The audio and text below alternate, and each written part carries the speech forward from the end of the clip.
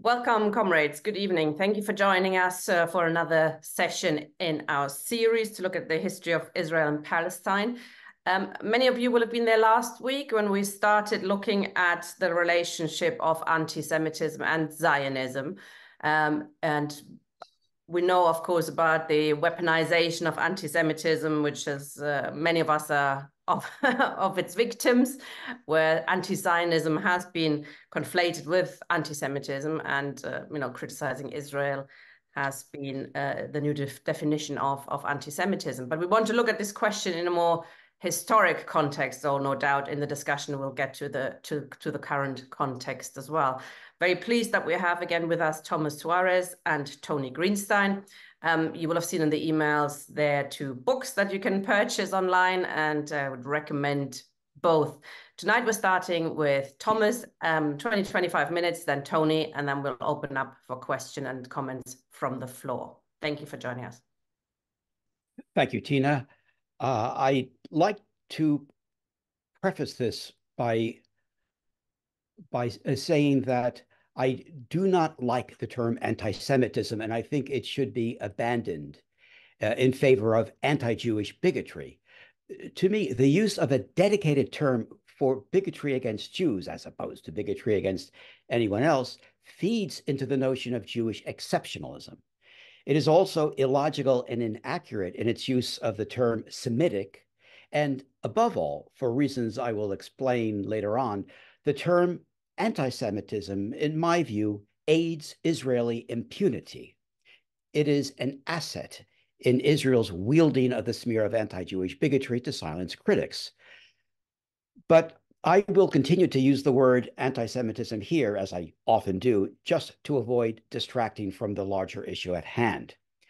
So first, I think we should look at the various roles that anti-Semitism plays in the Israeli state and in its ongoing genocide. 1, anti-Semitism is, of course, the alleged rationale for Zionism and the Israeli state. 2, for devotees of the Zionist cult, anti-Semitism is both the threat and the fetish that keeps Zionists obedient.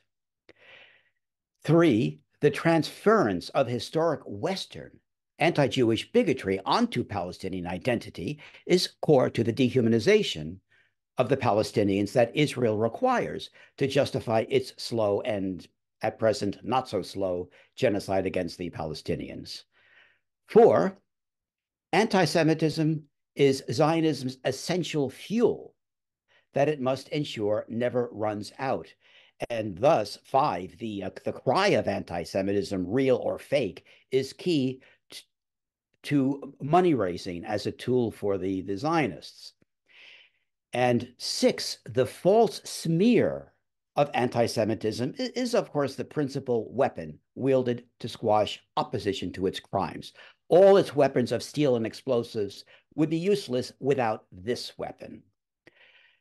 7, importantly, anti-Jewish bigots were courted by the Zionist movement, with anti-Semitism used as a positive marketing strategy. If you don't want Jews showing up on your shores, support us, support Zionism, because we have a huge ghetto for them far away from you. And so 8, the last point, actual anti-Semitism, white nationalism, and neo-fascism are soulmates of Zionism, as is the anti-Semitism of the rapidly pro-Israel Christian Zionist movement. In short, anti-Semitism is integral to the Israeli state, a multi-purpose, inseparable tool. Israel is woven out of anti-Semitism. Now, a quick look at the beginning of it all. I'd like to quote the correspondent for the London Standard, reporting on the First Zionist Congress in 1897. He reported the following: the idea of founding a modern Jewish state, which goes by the name of Zionism, finds little favor in Germany except among the anti-Semites. The Frankfurter Zeitung, he wrote, sums up an article on the subject as follows: in short, the degeneration which calls itself anti-Semitism has begotten the degeneration which adorns itself with the name of Zionism. And so anti-Semitic should have been the epitaph that buried Zionism along with Theodor Herzl.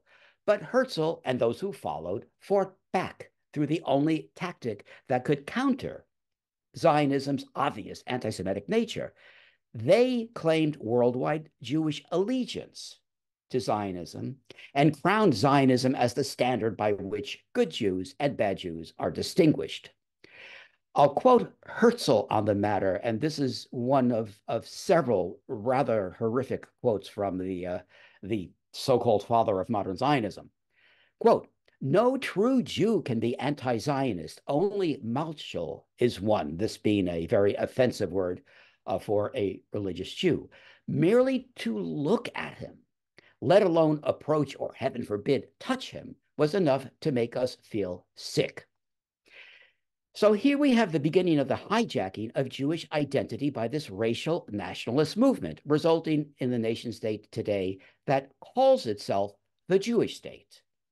Now, we accept this trilogy of words, the Jewish state, with little thought, but even on the obvious level, the term the Jewish state already creates a magic shield around Israel. Compare the psychological difference between why are you always criticizing whatever state versus why are you always criticizing the Jewish state? The term the Jewish state serves as a weapon that shoots its bullets without leaving any forensic evidence. It empowers the smear of anti-Semitism in the most insidious way because it strikes without the overt accusation, thus making the victim not even the option of responding to the smear unless he or she raises the issue of anti-Semitism, which only has the appearance of vindicating the smear. So, in order to disable this magic shield, we need to look inside to see what powers it. Under the hood, we see that the Jewish state is a stealth term that creates a messianic gateway to the public mind, sparking its message of exceptionalism past any critical thought. There is an entire world of narrative hidden within these three words, the most powerful of which is the article, the. Israel does not claim to be merely a Jewish state in the sense of countries that have a national religion. Indeed, to quote David Ben-Gurion, Israel has nothing to do with Judaism, but rather with his words, being a Jew, and nor with being just an Israeli Jew, but the ethnicity itself. According to Israel's construct, it is the state of all Jews as Jews, free of national borders and indeed free of individual Jewish consent on the matter. This is anti-Semitism, and it is unique in the world. There is no analogy to it with any other nation state, as much as Israel's apologists try to pass it off as analogous to any other state with a national religion. Simple experiment to prove that. There are multiple Christian states. There are multiple Muslim states, Hindu states, Buddhist states. Now, imagine that somewhere, some state in the world were to establish itself and declare that it is a Jewish state, just like Israel. No, Israel would go ballistic. It would say, no, you can't be the Jewish state. We are the Jewish state. For states with an official religion, that officialness extends to their border and stops. Such states neither claim exclusivity on the religion or its various cultures and traditions, nor to have any claim on co-religionist citizens of other countries. Israel is the opposite. Israel is the only Jewish state, as its apologists constantly remind us, not in the sense that there happen to be no others, but because by Israel's construct, there can be no other. Its claim over Jews is global and involves ethnicity itself, not citizenship. This nation-state adaptation of tribalism, in which the state is part of the DNA of an ethnic identity, bears no relation to states with a national religion. It is the internal workings of its weapon of silencing critics through the smear of anti-Semitism. Now, where else do we come across this same mentality? It is the method of common bigots. Racists blame individuals by virtue of claimed oneness with some ethnicity or nationality or type. And so, an obvious example, during the spread of COVID-19, Chinese looking people were attacked because the virus came from China. They, the Chinese, caused COVID. Now, this is classic ignorant bigotry, and we all condemn it. Israel's magic shield works by doing precisely this to Jews, but turning it around in order to hold Jewish identity ransom to insulate its crimes. And instead of condemning this anti-Semitism, we run in fear from it, which is doubly tragic because we are also running in fear from Zionism's fatal flaw. We would say Israel did XYZ. A bigot would say the Jews did XYZ. But that bigot is now the Israeli state and its cheerleaders, who have made state and ethnicity synonymous in order to repackage criticism of the state as anti-Semitic. Other states deflect criticism of their crimes by hiding behind the flag, accusing dissenting citizens of being unpatriotic to the state. Israel instead hides behind the ethnicity free of borders, accusing dissenting voices anywhere of being traitors to the ethnicity. Now, we're all familiar with the IHRA pseudo-definition of anti-Semitism, which is not a definition of anything, but rather a tool to silence Israel's critics and thus to empower Israel's crimes. Now, IHRA does, however, contain one truth. It states that it is anti-Semitic to hold Jews collectively responsible for the actions of the Israeli state. Well, yes, of course. But that, ironically, is precisely what IHRA is engineered to do. That's its purpose. That is the inner workings of the smear and of Zionism. You don't even need to unscrew the cover of IHRA to look inside to see how it works. It's a very simple and obvious mechanism. What Israel does, the Jews do. And so to accuse the state of crimes is to accuse Jews as Jews of those crimes, of which of course is blatant anti-Jewish bigotry, and we must start saying so. The same tactic that Israel wields to silence us is its Achilles heel, but we have collectively been so beaten down that we have not exploited it. Israel's theft of Jewish identity makes Jews as Jews, because they are Jews, the doers of its crimes. Traditional anti-Semitism, for all its horrors, is powerless to harm the integrity of Jews or Judaism. It's powerless to make its libels true. The Israeli state and Zionism, if we accept them at their word, succeed. If we accept their claims on Jewish identity, then we are the common racist blaming Jews as Jews. The very name Israel is, of course, also part of the weaponization of the smear of anti-Semitism. From anyone from the larger Western tradition, and I include secular people, the name Israel exists apart from all other place names. Its very sound transcends the realm of the profane and touches a nerve deep within our collective cultural subconscious. It is a place rooted in Genesis itself, and Israel, the modern nation state, very openly exploits this to position itself as that place, and the land's ancient artifacts as the nation state's artifacts, and its settlers as that biblical land's people.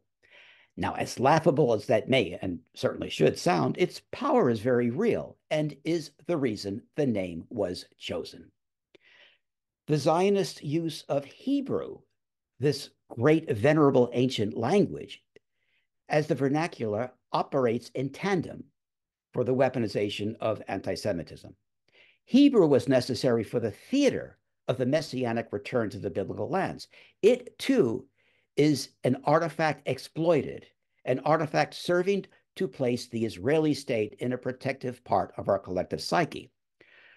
To criticize someone speaking Hebrew is, in this militarization, to criticize Jews. So Zionism has hijacked Jewish identity and turned it into a racial supremacist cult. Why is this not blatantly obvious to the general public? my view is this. What, as seen by the public, are the two sides to what they are told is a conflict? Well, they would say that it's obviously Israel versus the Palestinians or versus the Arabs. Now, to me, this juxtaposition is very misleading and it hides Israel's anti-Semitism.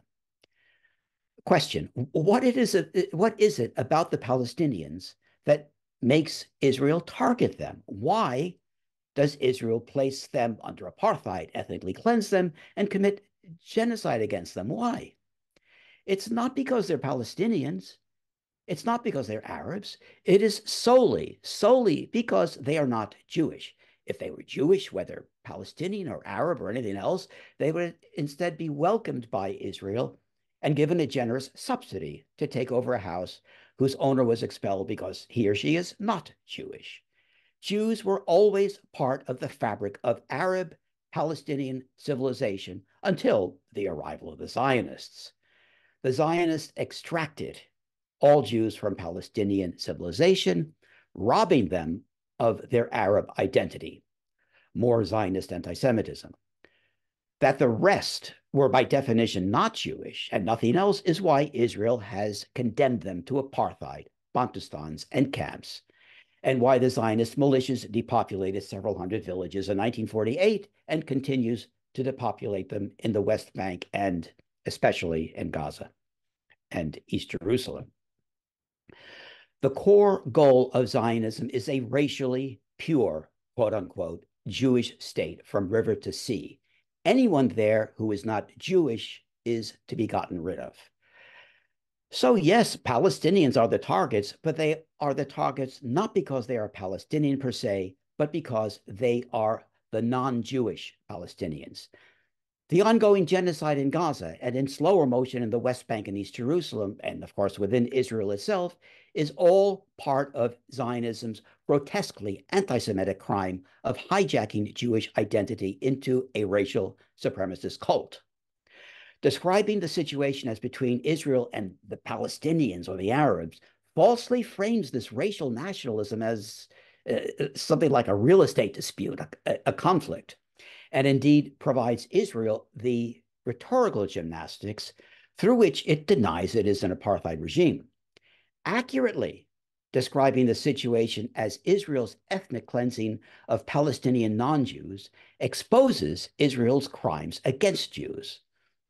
Its hijacking of Jewish identity as a human shield to insulate its crimes in the name of Jews.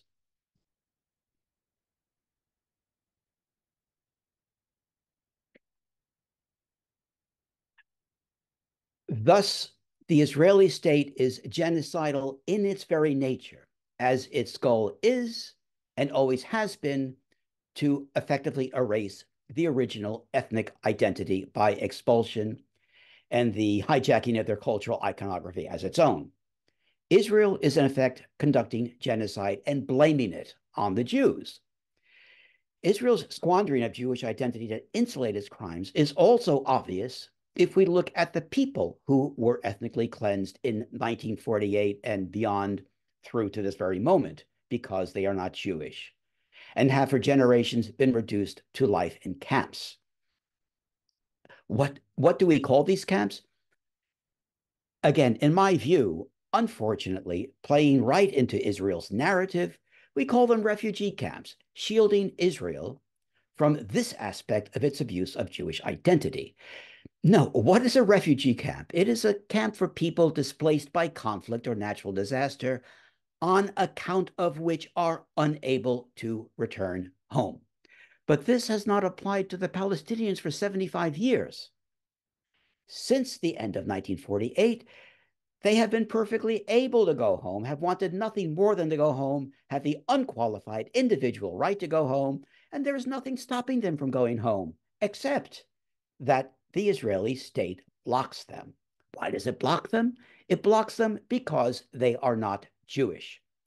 So these are not refugee camps. They are Israeli internment camps for non-Jews.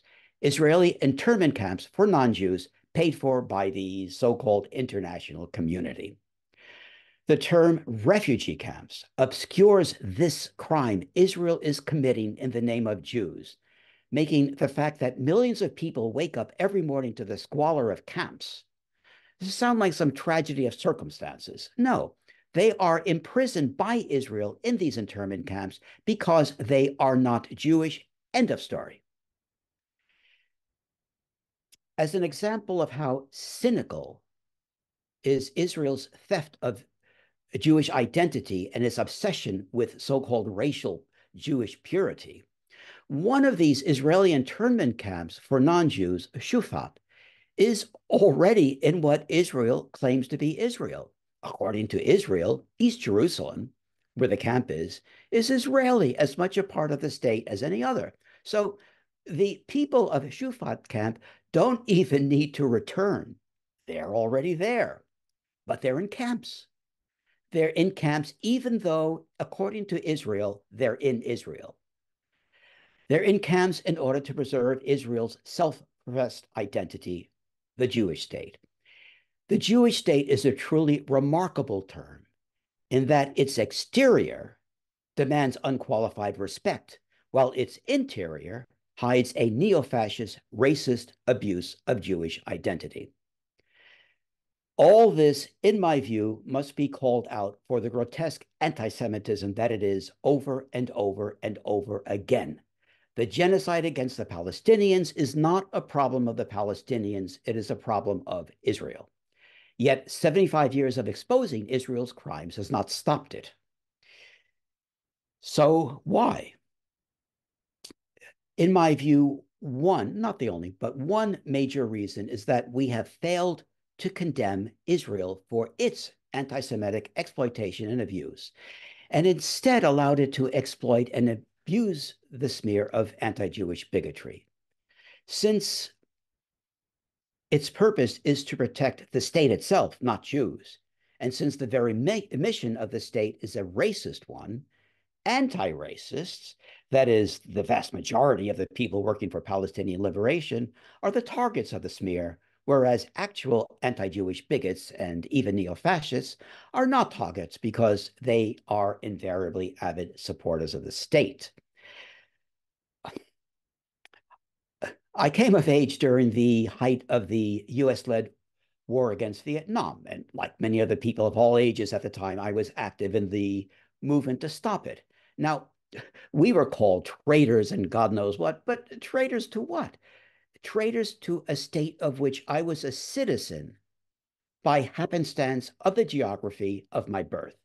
It was and remains an external aspect, not part of my DNA. The citizenship, it's like belonging to a club. Everyone, well, everyone except the Palestinians and other stateless people, automatically belong to one of these clubs and sometimes join another or another club or resign from one of these clubs. But people brainwashed from birth by Zionism believe that Zionist ideology and the Israeli state are part of who they are.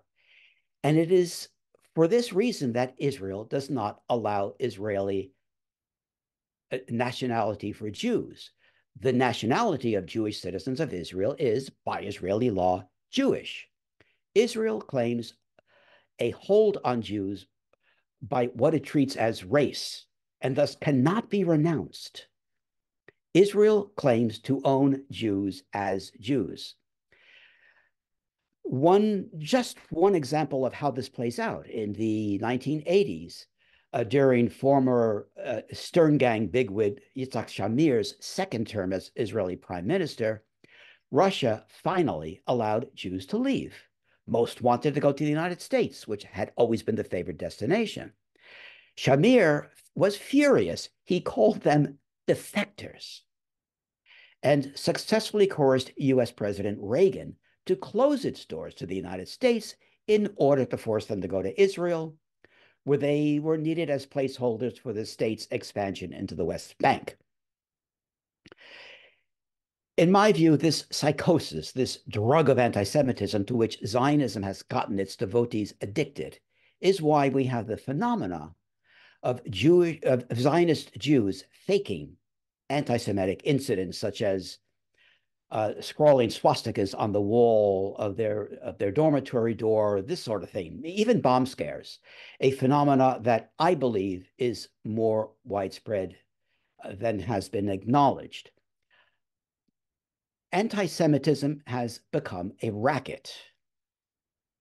For many years, organizations such as we all know these, the Campaign Against Anti-Semitism, the Community Service Trust, and the Board of Deputies, or in the United States, the Anti-Defamation League, have been devoted to maintaining an ever-increasing hysteria over anti-Semitism, both to keep Zionism's adherents terrified and satisfied, and to keep us silent. Now, does anyone remember any of these organizations announcing, great news, anti-Semitism has declined this quarter or even leveled off? No, it is so farcical that several years ago, the Daily Mail reported that, quote, Jews feel as threatened as they did in the Holocaust, experts say. And there has been no let-up since. Yet the media continued to parrot one new alarm after the other without betraying the slightest curiosity. I'd like to close just with a practical observation about the militarization of anti-Semitism. What to do if you are falsely smeared with the anti-Semitism label. Absolute rule, never respond on the terms handed to you. Do not respond with protestations of your innocence, nor with any form of pseudo apology for anything you didn't do, thinking you will placate the inquisitors. The smear is to silence you, of course, but they're also thrilled if you protest because anti-Semitism remains the issue, you remain on the defensive, and because the words Palestine and apartheid and genocide are nowhere to be found. In my view, and I feel strongly that I'm correct, at least in this, when the scarlet letter A for anti-Semitism is scrawled on your chest, you should instead correctly boomerang the charge back, and it must include the words that the smear was intended to silence. In other words, along the lines of, no, don't insult Jewish identity to cover up the genocide of non-Jewish Palestinians in Israel and Palestine. Or, I'm arguing for simple human rights. You are smearing Jews as opposing these? Or, no, the only anti-Jewish bigotry here is from those defending Israeli apartheid, ethnic cleansing, and genocide in the name of Jews. It is common for the proposal of equality, simple equality, river to sea, one state, or even equality within Israel itself to be dismissed as anti-Semitic. This has to be thrown back at them, exposed for the racist outrage it is. It is, in effect, it is overtly claiming that Jews are bigots because they can't deal with equality. Here, by the way, is why I maintain that the term anti-Semitism, rather than anti-Jewish bigotry, serves as an asset to Israel. The smear anti-Semitic is a blunt weapon that obscures precisely what it is that is being alleged. If instead the accuser is forced to clarify that bigotry against Jews is the accusation, that puts the onus on the accuser to explain why, for example, arguing for equal rights river to sea is somehow anti-Jewish. It suddenly becomes more transparent that it is the accuser, not the accused, who is libeling Jews. Israel, the world's great purveyor of anti-Jewish bigotry, has created a world of smoke and mirrors out of the crime to grease the wheels of genocide. It is long overdue to clear the smoke and mirrors. It is not enough to say that anti-Zionism is not anti-Semitism. Rather, Zionism is anti-Semitism. It is convoluted to say that criticism of Israel is not anti-Semitic. Rather, adulation of Israel is far, far more likely to spring from anti-Semitism. Thank you. I'm very curious now to hear Tina's and Tony's thoughts on this. Thank you. Brilliant. Thank you very much, Tom. We had a couple of people asking if your thoughts would be possible to have that as a written transcript, your speech, because there was a lot in it. And do you have your speech as a transcript that we could perhaps send around? I have just a couple of key words, but I can write them out. Oh, well, if you have time, that would be fantastic. That was a really very interesting introduction. Thank you very much, Tom. Over to you, Tony. Follow that with your bullet points. Okay, comrades. This is a session where Tom and I are speaking on the same theme, relatively speaking. But I also think it could be a debate because I do have serious differences with Tom as well, which I hope also to elaborate. And then maybe we can have quite a fruitful discussion. Yeah, Tony, why don't you start with what's new, and then at the end towards your presentation, we can concentrate on where you disagree, and we can bring Tom back in. Well, they're integral in a sense to what I'm saying. That's why I don't think it's possible to formulate it in that way with respect. Firstly, I don't have any problem with the term anti-Semitism. I think it's a historically formulated concept which has developed, as I say, the first person who popularized it was Wilhelm Marr in 1879. Marr, who was a German anti-Semite or anti-Jewish racist, formed the League of Anti-Semites, although he recanted very late towards the end of his life. But his idea when he talked about anti-Semitism was that Jews weren't really Europeans. They were Semites. They came from the Middle East, and therefore they did not belong.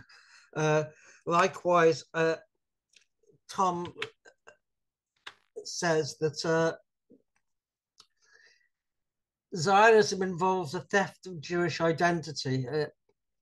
That presupposes that there is one single fixed identity of being Jewish. I would disagree. On the contrary, Jewish identity has changed many times throughout history, as has anti-Semitism itself. And I think that's the key point. Likewise, Tom says, what is it about the Palestinians? They are subject to the various forms of discrimination that we all know, including, of course, a denial of the right to return. And he says, the main problem with it is that they're not Jewish. Again, I disagree. Because if that was the case, then there'd be a very simple answer, which is to convert them to becoming Jewish, or at least allow them to become Jewish. But in fact, the Israeli conversion ministry or authority, and there is such a thing, specifically refuses to allow anyone who is a Palestinian to convert to Judaism. And the reason for that, I think, is quite simple, that the Palestinians are the untermenschen, the lower race, or however you term it. And their main problem isn't so much they're not Jewish, but they are the indigenous population. And this fits into the settler colonial paradigm that in South Africa, a black person could not become white, a Jew could not become an Aryan, and a Palestinian cannot become Jewish in Israeli terms. I think it's important to take that on board. I think what Zionism has done and is doing, and it's a very conscious attempt on their part, is to redefine anti-Semitism. Because anti-Semitism is not a difficult concept. It's hostility to or discrimination or prejudice against Jews. I mean, you can look it up in the Oxford English Dictionary. There's a very simple definition. You don't need the IHRA, which is over 500 words with its 11 poisonous examples, most of which are about Israel, in order to understand what anti-Semitism is. I often give the example, say, of my own father, who took part in the Battle of Cable Street in October 1936 against the Mosleyites who were trying to march through the Jewish East End of London. You know, he didn't need a definition of anti-Semitism to know what it was. And likewise, none of us need a definition of anti-Semitism to know what it is. But if you're redefining anti-Semitism as something altogether different from what people understand, then of course you do need this definition. And the definition, the IHRA, which was formulated originally as the European Union Monitoring Commission definition of anti-Semitism, the working definition of anti-Semitism, originated in 2005 from Tel Aviv University. It was a conscious attempt to create what is called the new anti-Semitism. In other words, why are people hostile to Israel? Not because of what it does, but because of what it is. It was the Jew amongst the nations. I think it was Erwin Kotber, who was the former Canadian Minister of Justice, who first came up with the term. So those are just really a few opening remarks on my part. I've asked, what is anti-Semitism?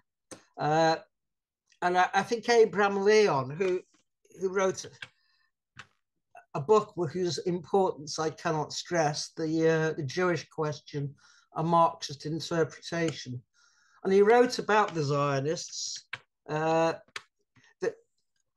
Zionism transposes modern anti-Semitism to all of history and saves itself the trouble of studying the various forms of anti-Semitism and their evolution. And I think people need to understand that and to try and take it on board, that the Zionist idea is that anti-Semitism is one long continuum, and that it's never changed, it's always been around. And it was summed up by one of the earliest Zionists, Leon Pinsker, in a booklet he wrote in 1882, or 1881 was it, Auto-Emancipation. Pinsker was a doctor, and so he described anti-Semitism as Judeophobia, literally the fear of Jews. And he wrote, and again I quote, "Judeophobia is then a mental disease. And as a mental disease, it is hereditary," because that was what the belief was at the time, that if someone was mentally ill, they had inherited it. And having been inherited for 2,000 years, it is incurable. And so that really was the Zionist starting point. That if anti-Semitism was this mental disease, and it had been inherited for 2,000 years, and it was incurable, what possible reason was there to fight it? I mean, you don't fight an incurable disease. You provide a palliative, you provide pain relief. But there's no point in treating it if the treatment itself will only exacerbate the pain of the condition. So, I mean, that was the Zionist approach. You couldn't fight anti-Semitism. And so if you couldn't fight it, you had to take the next best step, which was to separate yourself out from the non-Jews and to form your own Jewish state. And that's exactly the solution that Zionism adopted. Let us remember that anti-Semitism, in the sense that we understand it, was particularly prevalent in Tsarist Russia, in the Pale of Settlement.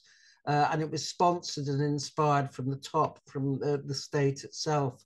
And many thousands of Jews died as a result, or were injured. The most famous example of a pogrom was in the 1903 pogrom in Kishinev, when I think about 50 Jews died, hundreds were injured, and so on. But in the period from 1880 to about 1910, thousands of Jews died.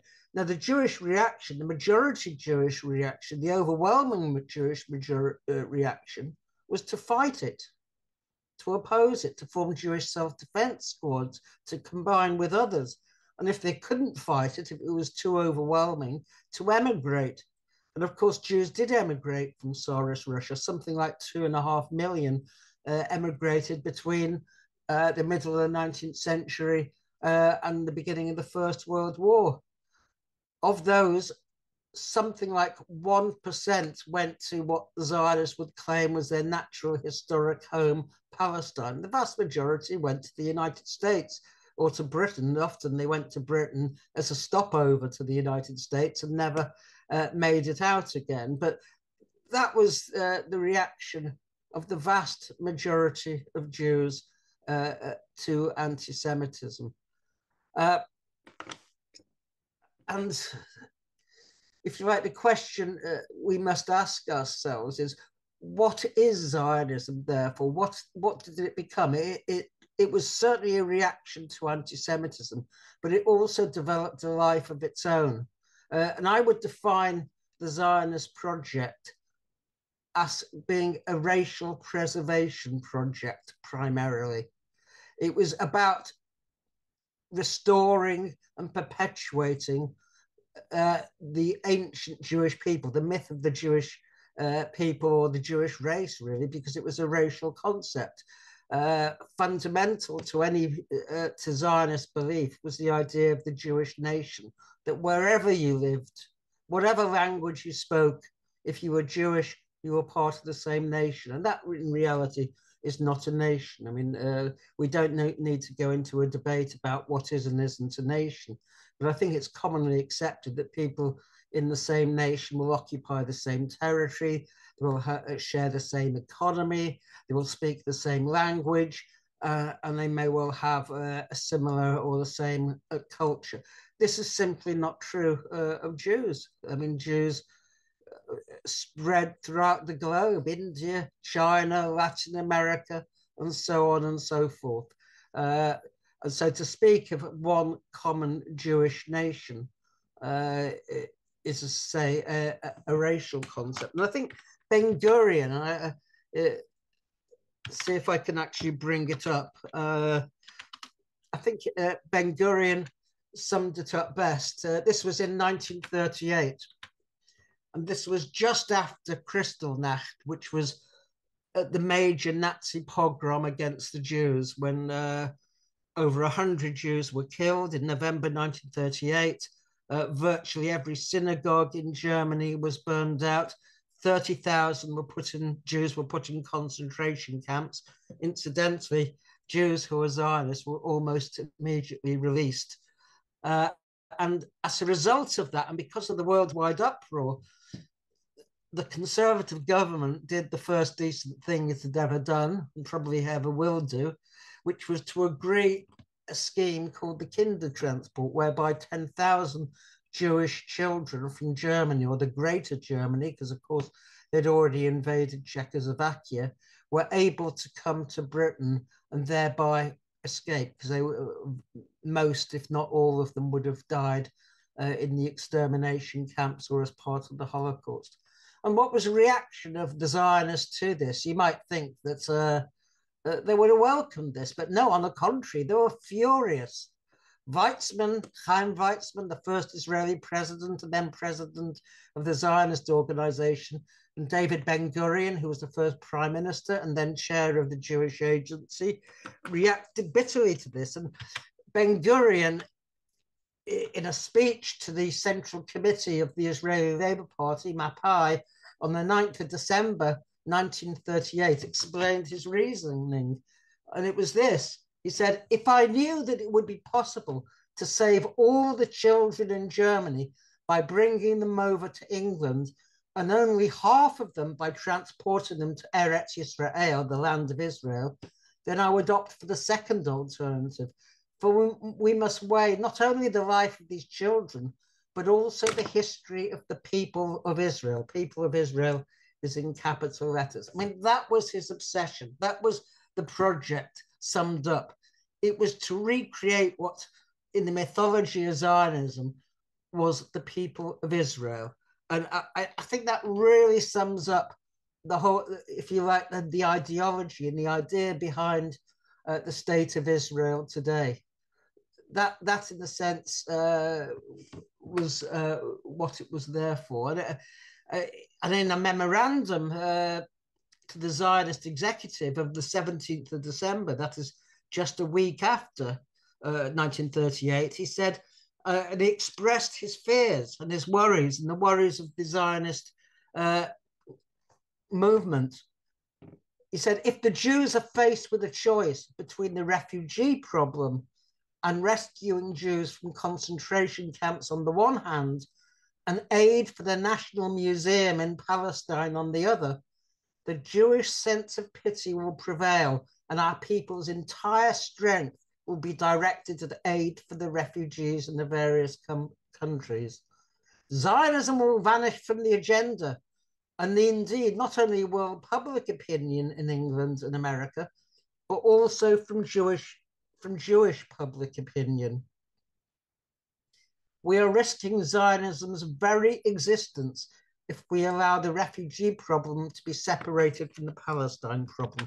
And that summed up, in a sense, everything about the Zionist attitude during the Holocaust.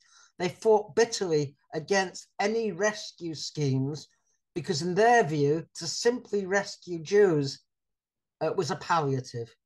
They brought anti-Semitism with them. Anti-Semitism was something they carried with them because, don't forget, in the Zionist eyes, anti-Semitism wasn't a product of the society people live in, but it was a virus, it was a disease, and they would simply carry it with them to some other country.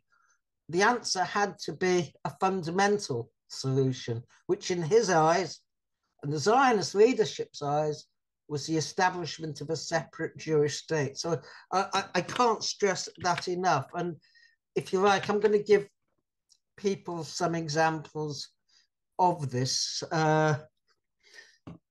You hear today that Zionism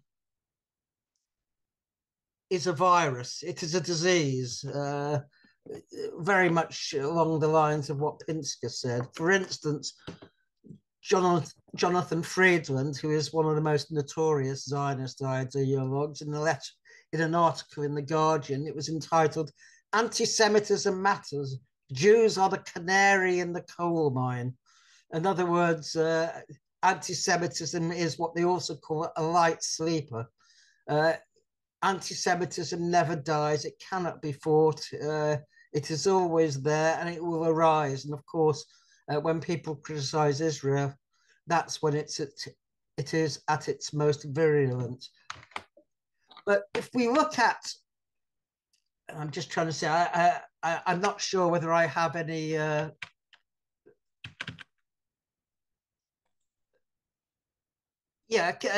if I can share, I don't know whether I can share the screen.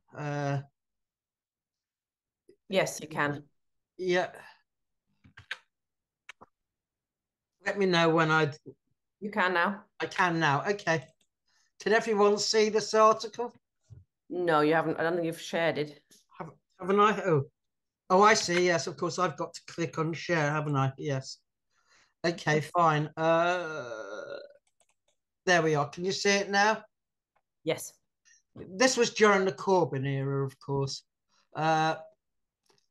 when Friedland was, I would say, the main ideologue of the anti-Semitism campaign. And this was one of a series of articles that he did. And it was a question of conflating both anti-Zionism and anti-Semitism. So the picture is of the Battle of Cable Street, which the Zionists took no part in, and just straightforward conflation. And there he says, anti-Semitism matters, Jews are the canary in the coal mine. In other words, anti-Semitism is always there. It cannot be fought. I mean, you can end the sharing now, or I'll stop sharing. So that, if you like, is the Zionist attitude to anti-Semitism.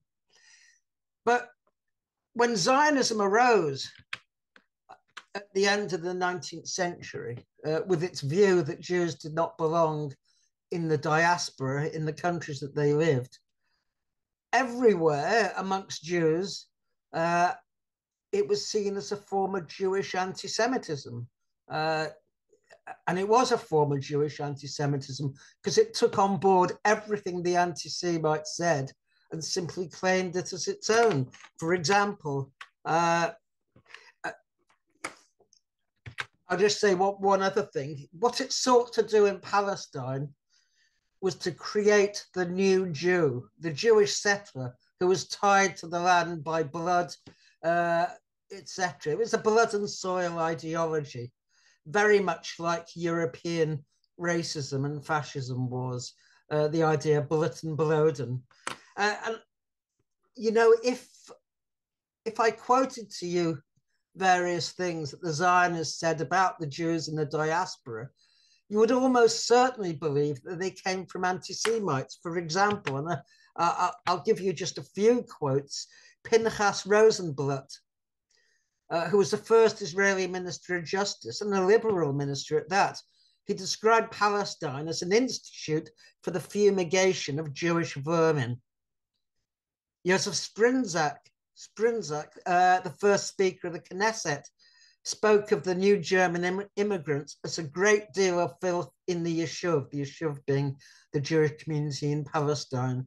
And that's from, I think, Christopher Sykes. Christopher Sykes is a different quote.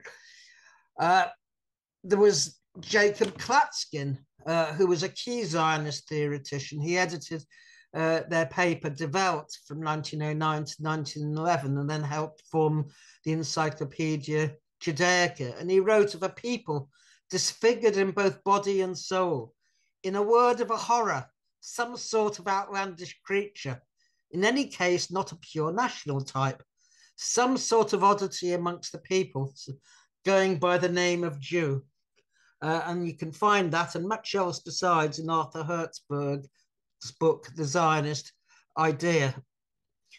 And Joachim Doron, in a key essay in the Journal of Israeli History called Classic Zionism and Its Enemies, had commented about these quotes. And he said, rather than take up arms against the enemies of the Jews, Zionism attacked the enemy within, the diaspora Jew himself, and subjected him to a hail of criticism. Indeed, the perusal of Zionist sources reveals criticism as so scathing that the generation that witnessed Auschwitz has difficulty comprehending them. Say he is an Israeli political scientist, and this is in probably the most prestigious journal of Zionism, the Journal of Israeli History. So I say I'm simply quoting from him. But that was the Zionist idea, that it was a feeling of utter contempt for diaspora Jewry. And indeed, that persisted towards the Holocaust victims themselves. When they came to Israel, they were treated with contempt. The name for them was sapon, soap, based on the popular myth that the fat of those who had been gassed was turned into soap. It was a myth, but it was a very popular myth, especially in Poland. That was the attitude to the Jews, the Holocaust. And indeed, I would say that that attitude has not changed particularly. The prosecutor, Gideon Hausner, at the Eichmann trial, spoke of quite witheringly of the Jews of the Holocaust who died in the Holocaust having gone like sheep to the slaughter. There was a feeling that here we were the new Israelis. We were the ones who stand and fight, unlike the diaspora Jews who simply gave in to anti-Semitism. So, I mean, that, I say, is current even today, because although Israel makes a great deal of the Holocaust, and it's attempted, as we know, with Gaza on October the 7th, to pretend that this is a recurrence of the ancient Jewish anti-Jewish pogroms, that it's the worst massacre of Jews since the Holocaust, and so on. In reality, their attitude to the Holocaust survivors was one of contempt. And you see that in the fact that even today, I mean, the surviving Holocaust survivors who live in Israel, over 1/3 of them live in poverty. They have to choose between heating and eating. And it's not as if Israel isn't a rich country. I mean, it has the second highest expenditure on arms per capita in the world. I think Saudi Arabia is the highest, but anyway, it's not that Israel lacks the money, it's that they are not a priority.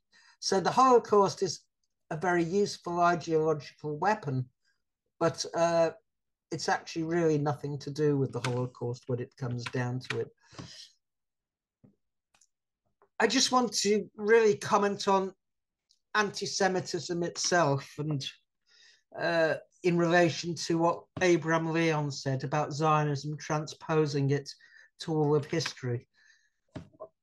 I mean, the Zionists start off with the myth of the expulsion of Jews from Palestine around the time of Christ, 70 AD, the fall of the Second Temple.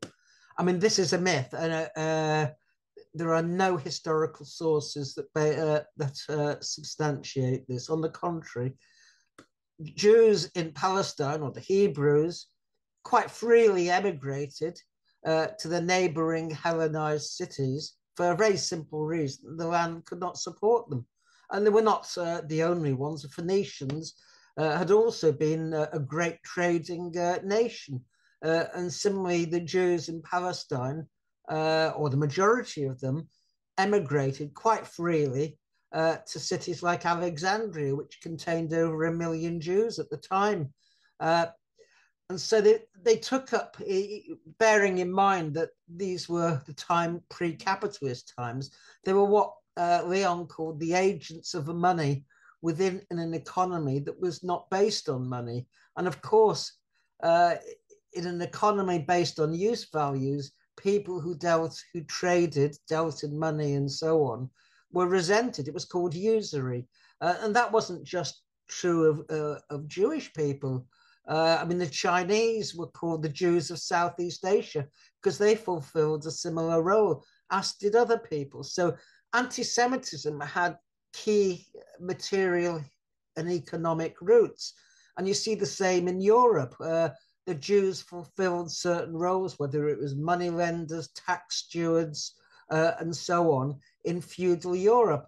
And when capitalism developed in Western Europe, they emigrated to Eastern Europe, where they fulfilled exactly the same roles. So the antagonism to Jews, which we call anti-Semitism, was in fact very much an economic antagonism. It had material roots, and that has to be distinguished from modern anti-Semitism. And the key difference is this: that anti-Semitism in those times came from the lower orders, from the peasants, from the lower clergy, the mendicants, and so on. Whereas anti-Semitism in the modern times has come from the ruling classes and from the state. Tsarist Russia, where von Plehve, Herzl's friend, incidentally, created the Black Hundreds in order to instigate pogroms against the Jews of Tsarist Russia. We know for certain, of course, in Nazi Germany, that anti-Semitism came from the state, from the Nazi Party and the ruling classes. It didn't come from the working classes. I mean, there is a myth which is current in Germany, because I've taught German students, that anti-Semitism came from the lower classes, from the working classes, but this is simply not true. If you look at the two elections in November 1932, the communists and the socialists got, well, in July, something like 11.5 million votes. The Nazis, I think, got about 13 million. But then in November 32, it was reversed. The communists and the socialists gained about 13 million, and the Nazi vote fell by about 1.5 million. And this was the primary reason why the ruling class in Germany panicked and put Hitler in power, because they feared that the Nazis were losing support. The Nazis were seen by the German ruling class, and not just by them, but by Churchill, Lloyd George, and others, as, if you like, the antidote to the communists, to the working classes and the working class organizations. So anti-Semitism fulfilled a very specific social role in Germany, and not only just in Germany. The same was true in Poland and elsewhere. And Tom mentioned about ethnic states and the Jewish state. What's wrong with Israel is not that Judaism might be the national religion, of course. I mean, we have that in Britain. We have a national religion. I mean, hardly anyone adheres to it. But the point in Britain, which is nominally a Christian country with the Queen as the head of the church, or the king now, isn't it? Yes. Is that my rights as someone who is Jewish do not depend on whether I am a Christian or not.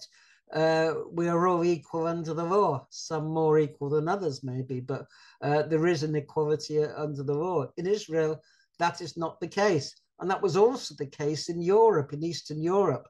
A whole series of ethno-Christian states like Romania, Hungary, Croatia, Slovakia were actually the eager participants in the Holocaust. I often quote Governor Hans Frank, the Nazi governor of Poland, or the general government, because large parts of it were annexed, when he said of Romania that we practice surgery, they practice butchery, because the pogroms in Romania were quite horrific. And of course, again, they came from the ruling class primarily. So the point I'm making about anti-Semitism is simply that in the modern era, it has been a weapon of the ruling class. The founder of political Zionism was a guy called Theodor Herzl, and he wrote this. It's a founding pamphlet. It was published in 1896. I don't know whether you can see it or not.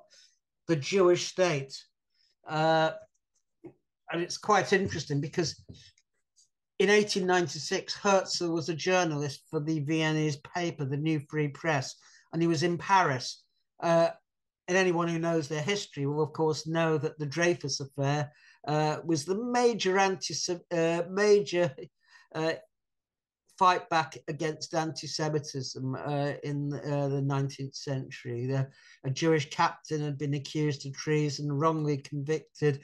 Crowds and mobs outside his military trial shouted death to the Jews, etc. So this was, if you like, the currency of debate within Europe. France was divided massively. J'accuse was the famous slogan that came.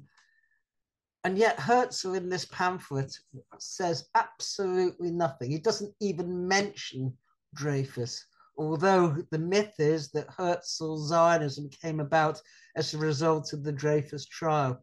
If I had time, I would go through this pamphlet, but there's one or two things I would like to quote because I think it helps explain the Zionist attitude to anti-Semitism. And he said, where it does not exist, this is page 14, that is anti-Semitism, it is carried by Jews in the course of their migrations. We naturally move to those places where we are not persecuted, and there our presence produces persecution. In other words, as I've mentioned previously, anti-Semitism was in essence a virus, and it could not be conquered. And elsewhere in his pamphlet, I mean, I really do recommend anyone who's interested in Zionism should read it because it is fascinating. He said, in the principal countries where anti-Semitism prevails, it does so as a result of the emancipation of the Jews, which was nonsense, of course. Emancipation hadn't taken place in Tsarist Russia, and anti-Semitism was strongest there. But Zionism hated emancipation. Incidentally, much of the Orthodox Jews did as well. And the reason why was simple. Zionism welcomed the formation of and the existence of the Jewish ghettos because it kept Jews together. The problem with emancipation was it gave them equal rights and they could intermingle with the non-Jews. And then, of course, you had intermarriage. And in Germany, in the beginning of the last century, over 50% of German Jews had married out. And this to Zionism was anathema because they wanted to preserve the Jewish people, not to see them mingle and assimilate amongst the non-Jews. So, I mean, Zionism always had that incredibly reactionary politics. about it. It resented, if you like, those who fought anti-Semitism more than the anti-Semites themselves. I've probably gone on long enough now, I think. So I'm going to terminate, and no doubt we'll have a fruitful discussion. Thank you. Thank you, Tony. Comrades, if you have questions or would like to make a contribution, please click raise hand, which is under reactions, or it's just at the bottom of your screen. Tom, did you want to come back to something before we open the discussion? Sure, just quickly. Tony, I take your point about the word anti-Semitism. I'm not convinced, but I take your point. About Jewish identity, I'm glad you point that out because I must be more clear. I completely agree with you. My use of the word, I mean it as each individual person is being robbed of their individual self-identity by Zionism. I didn't mean it as the Jews, but I'm glad you pointed that out because I will be more careful. The issue of my claim that the crime of the Palestinians is that they are not Jewish, I still stand by my point because the fact is that the Jewish Palestinians were welcomed, and the remainder, by definition, they were not going to be receptive to being ruled by the Zionists. So this was a no-win situation, even if the remainder had wanted to convert and the Zionists were receptive to this conversion, it could have never worked. The actual problem was that they were not Jewish when the Zionists got there. So I still stand by that, but I appreciate your comment on it. Thank you. Thank you. Tony, do you want to reply or shall we? Just very briefly, there is actually an article. I don't know whether I can dig it up. It actually helps explain my point in a sense, but I may not be able to dig it up. You could always post it in chat if you can find it now. I mean, the point I'm making is that if anyone was descended from the ancient Hebrews, it wasn't the European settlers who came claiming they were Jewish. It was the Palestinians themselves. Those Palestinians, those Jews who didn't convert to Islam or Christianity, and of course most Jews did in the Holy Land, in fact, indeed, most Jews did convert to Christianity and then Islam, but they were the original, if you like, Jews who'd always resided in Palestine. And Ben Gurion and Yitzhak Ben Zvi, who was the second Israeli president, recognized this. So it was a totally bogus concept to begin with. It really had, I don't think, anything to do with being Jewish. I mean, amongst the Palestinians, a lot of customs survived into the last century, such as lighting candles on a Friday night, which is a Jewish tradition. But of course, it wasn't about who was and who wasn't Jewish. It was that Zionism was a white settler colonization, and they only latterly brought over, incidentally, the Arab Jews, because the Holocaust had wiped out the reservoirs of Jewry in Eastern Europe. I mean, when Arthur Rupin, who was, I would say, the most important pre-state Zionist figure, who was director of the Palestine office, when they needed hard work to be done in the kibbutzim and the settlements, he brought over the Yemenite Jews. But for him, they weren't real Jews. And the conditions they experienced, they were paid much lower wages, they didn't receive medical care and so on. It was what Etan Bloom, in a very interesting PhD from Tel Aviv University, described as pathological stereotyping. Something like 50% of them died as a result of this. So Zionism was an inherently racist European settler phenomena. I think we should bear that in mind. Of course, they had to bring the Arab Jews over. In fact, they destabilized their position in the Arab countries as a result of the Nakba and other activities that I don't have time to go into now. Yeah, thank you. Thank you very much, both. I mean, clearly it's a subject, and we've had lots of questions in the chat, etc., which is hugely complicated. And as Tony and both Tom said, has gone through changes a lot. You know, things change all the time. Anti-Semitism is being redefined. All the more important that, you know, things like zero tolerance on issues like anti-Semitism or bigotry, totally the wrong approach, aren't they? I mean, Tom, you quite rightly, you know, you explained at the beginning that it is the Israeli state saying the Jews are this, the Jews are that, and then somebody does it on the internet, that makes you an anti-Semite, you know. And you know, we have to explain to comrades. We have to be able to have discussions and explain what is anti-Semitism and what it isn't. But yeah, quite right. We should go on the offensive. You know, if you are being accused of being an anti-Semite, you should be pointing out that you're in solidarity with the Palestinians, etc. Comrades, if you want to come in and have a question, please click raise hand or put your question in the Q&A. There are questions in the Q&A at the moment which are sort of, you know, the future of the current situation. That is important as well. But I think perhaps we could at the moment look at the history. Malcolm, I think you have a question. You can speak now. Malcolm? Can you hear me? Yes, we can hear you. Hi. Yeah, I wanted to ask a question. I suppose it's related, but it's to do with the scheme that they had at the beginning, I think, of the 40s, which was called the Millions Scheme. Whereas in Palestine, the Zionists realized they hadn't got enough people and they could sort of hoover up Jews from the sort of, I suppose you call it North Africa or Arab areas, and which I think they did quite successfully. But the only thing I've really read about it was in Mr. Suárez's book, where he says that in Iraq, the Zionists did a sort of false flag scheme to sort of frighten Jews to think that they were actually being attacked, whereas in fact they were being attacked by Zionists. And this, of course, is to do with all Jews having to be in the state of Israel. But I was just wondering how much intimidation there were in other areas, because there were people called Jews in Syria, Iraq, in Egypt, in Tunisia, and the whole area.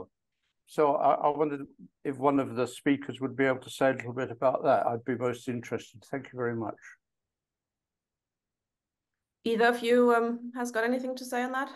I don't know specifically about North Africa, but according to British archives, according to their quotes that when they had spies in the Jewish Agency meetings, the Jewish Agency did start programs in Northern Africa to stir the bee's nest, through a matter of some limited false flag operations and through the just rumors of trouble, that you're not safe over there, to force people to leave. There's, in the immediate post-statehood period, there is a book by Hannah Braun called Weeds Don't Perish, to that effect. She was in the Haganah, and she was one of the people who received the people who had been, through intimidation, had left Northern Africa. And what happened is that when they left Northern Africa, their citizenship in those countries was immediately forfeited. And at the same time, Israel imposed unpayable tariffs for leaving Israel. So they were prisoners there. And there was even a group naming itself after a United States Black Liberation Group, the Black Panthers, that fought against this, but they were at that point stranded in the Israeli state. So yes, there was a lot of push out of North Africa, and there was a lot of resentment on the part of, I don't know how many, but a good percentage of those people. Once they reached Israel, they were treated as second-class citizens. They were, unlike the Ashkenazi Jews, they were treated with DDT. They were put in the border areas so that they would take the brunt of any attacks from the from the Jordanian West Bank and the Egyptian Gaza Strip. And they were put into the military, whereas an Ashkenazi Jew was more likely just to be given a house and given a job.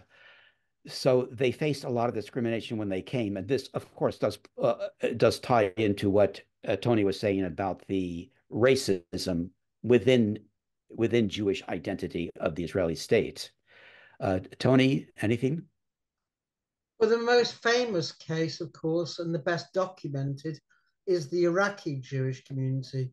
The Iraqi Jewish community was the oldest Jewish community in the world.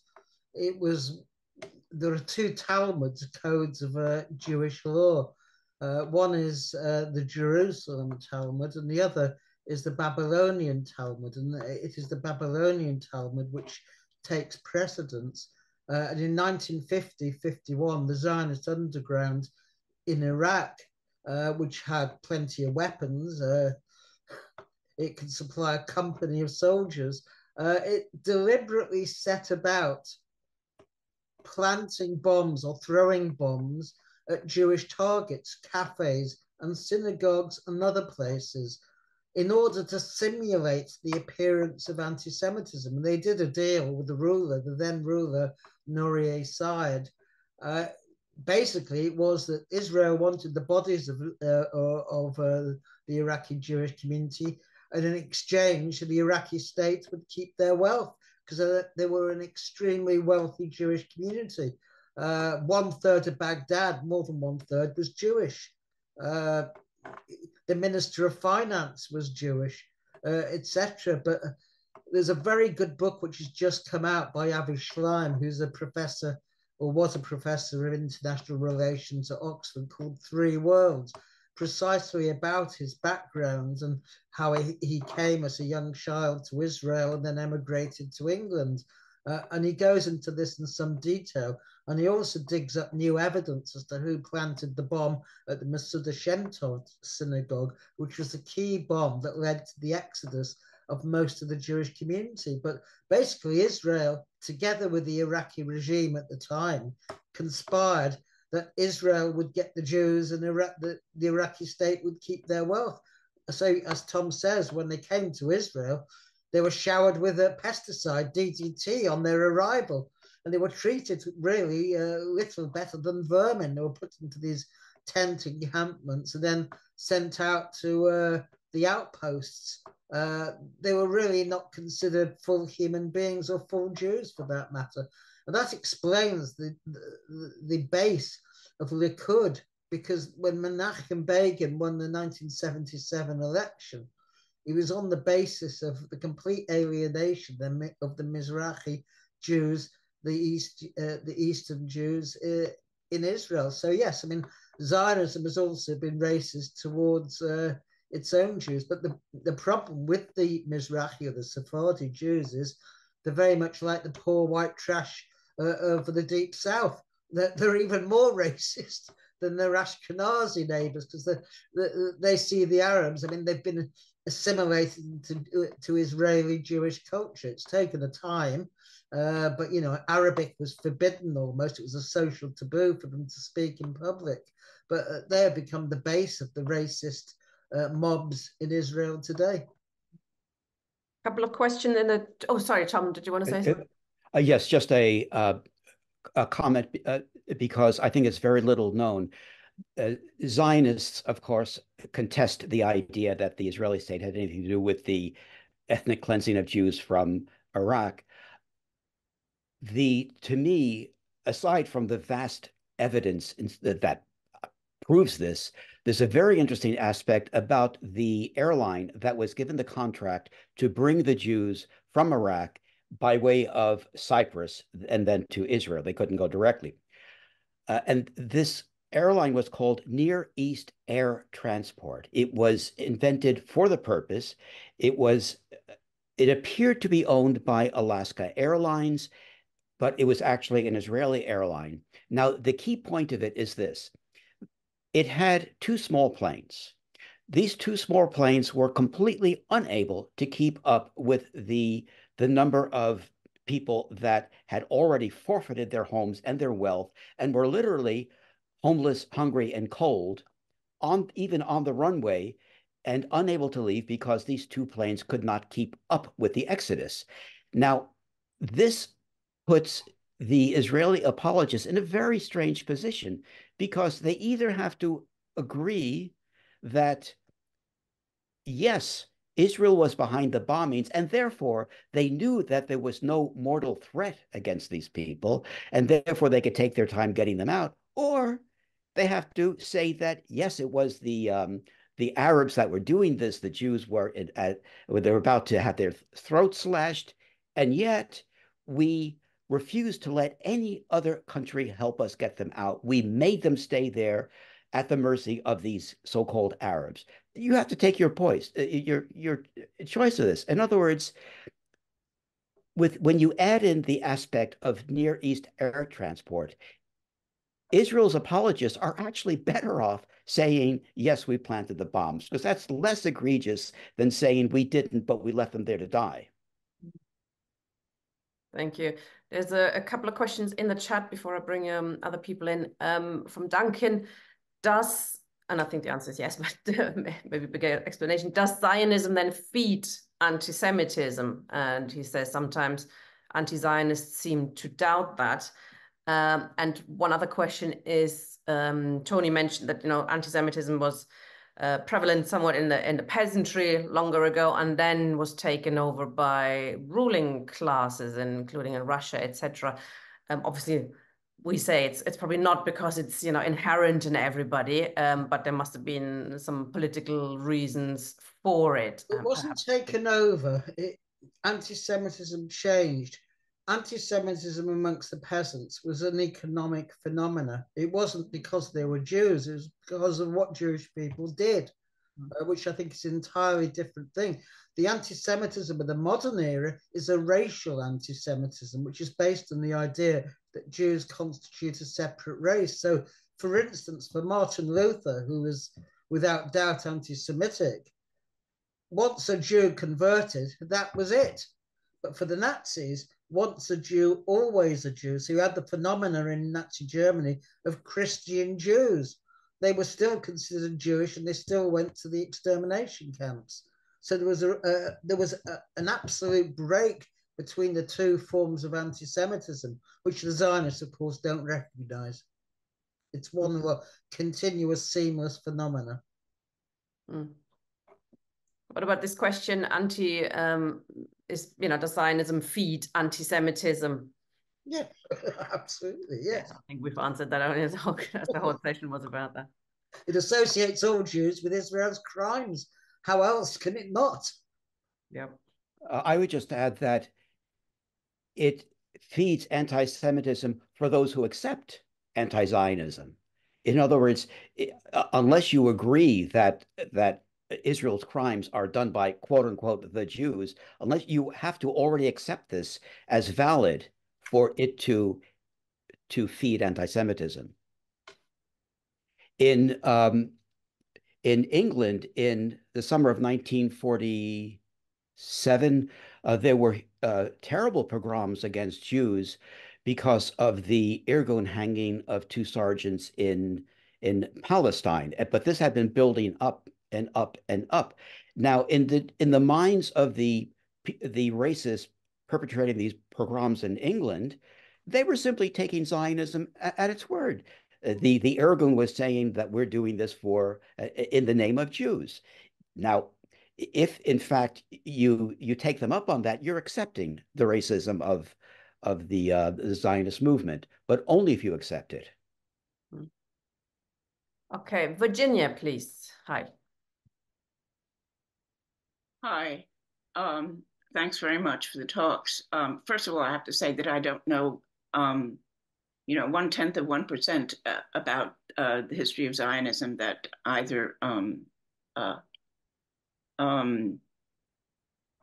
Tony or Tom does. But yeah, just one sort of comment and a couple of points beyond that. I mean, Tony, when you're talking about Zionism's ambition in Israel and expanding, even if theoretically they were able to kill off all the Palestinians, then, I mean, they'd still be surrounded by Arab states. So, you know, what about that? I mean, how could they expect to survive in that circumstance unless they do regard themselves as sort of, you know, a U.S. attack dog or something like that? But another comment on what you said about blood and soil. I worked for a while in New York for Ingrid Warburg, who was the sort of black sheep of the Warburg family, had come over to the States in the 30s to alert people to what was going on, mainly rich Jews in Europe. But and I don't think she was a Zionist, but she did say that that the idea of going to Israel for a lot of Jews was so that they could, because they had been barred from owning land, or obviously centuries ago from joining the guilds, at least in Israel, they could do all sorts of occupations. They could be sort of peasant-like, or they could be all kinds of things. So it wasn't strictly the sort of blood and soil that comes from having you know, a homeland of your own sort of thing. So I wonder what you would say about that. And when you were talking about anti-Semitism from the top phase of anti-Semitism in Germany, I mean, when Jews were able to sort of enter into other occupations, then a lot of them fulfilled quite a lot of elite professions and this sort of thing. And I just wonder whether you think there would have been resentment on either Tony or Tom, of the kind of sort of replacement theory fears that are voiced by white supremacists in you know, in the United States, for instance, or elsewhere. So I think that is the end of what I had to say. Thanks. Thanks, Virginia. Shall I take somebody else, or do you want to reply, either of you? I can reply briefly. Yeah. There's no doubt that Jews were well equipped because of their roles in the feudal era to enter the capitalist era with an advantage in things like business and so on. So they also, if you like, Jews were, and this is not unique to Jews, they traveled often with what you might say was capital in their heads, and they're not the only people. So yes, Jews were overrepresented, if you like, in the professions in Germany, and also incidentally in Poland, and that caused economic antagonism to them by mainly the petty bourgeois, who resented them as economic competitors. But and that did fuel that was the base of the anti-Semitism in most states. But I should say in Germany, when Hitler came to power, anti-Semitism was declining. Indeed, between 30 and 33, the Nazis barely made any mention of their anti-Semitism. It was their anti-communism that was the main plank of their propaganda. And the reason for that was anti-Semitism was really not seen as respectable at all in Germany. So this idea that, you know, it was a war against the Jews, the Nazis, and it was backed by an anti-Semitic German population, simply is not borne out. And there is really very little disagreement amongst the historians on that fact. Yeah, thank you. Tom, anything? Can I just say, I forgot to mention one other thing. When you talked about a Jew is always a Jew, how do you compare that with, you know, the Spanish blood purity thing? You know, well, that was the origin of it in many ways, yes. Yeah. Thank you. Bernie, then, please. Thank you. This kind of relates to something Virginia brought up about the surrounding Arab states. I'm bringing up more up-to-date recent developments, particularly with the overspill of the conflict into Lebanon. I sent a message to Tony a while ago and brought up the topic of anti-Semitism in terms of Islamophobia.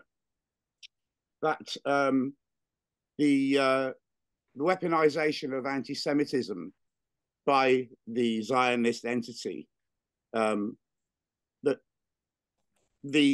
this sort of visceral hatred of Arabs, which is expressed by the likes of Smotrich and Gallant and Ben Gvir, with the comments they've made, which we're familiar with, that I'd like to ask Tony or Tom to comment on the implications of this. In his reply to me, Tony mentioned that this anti-Semitism and Islamophobia are more or less two tributaries of the same poison stream, which of course is racism. So I'd like to ask you about what the implications are for the Arab states surrounding Palestine regarding this attitude towards Arabs, which is, you know, quite frankly, is as anti-Semitic as the claims made by those who criticize the Zionist ethno-state. So I'm afraid Tony had to reboot his computer because the internet was breaking up. Tom, do you have anything to say on that? My comment would be that I don't think this outrageous language by Israeli politicians and government people, it doesn't change anything. It's nothing new. The Israeli state, by its very premise, is playing out the only way it could possibly play out. And whether or not individual government ministers or politicians actually come out and blurt it out, just say it like it is irrelevant. It's the same course that Israel has always been on. It's the only course that a Zionist state can be on. It requires a so-called racially pure state on as much land as possible, which originally meant the entirety of the biblical land of Eretz Israel, which included, of course, Jordan and some surrounding territory. But at this point, at present at least, is simply river to sea. Although with the new pronouncements that Israel will require security over the entire area, it makes me think that it's not impossible they will also go to the east side of the Jordan. But to me, I don't see that it's any different than it always has been.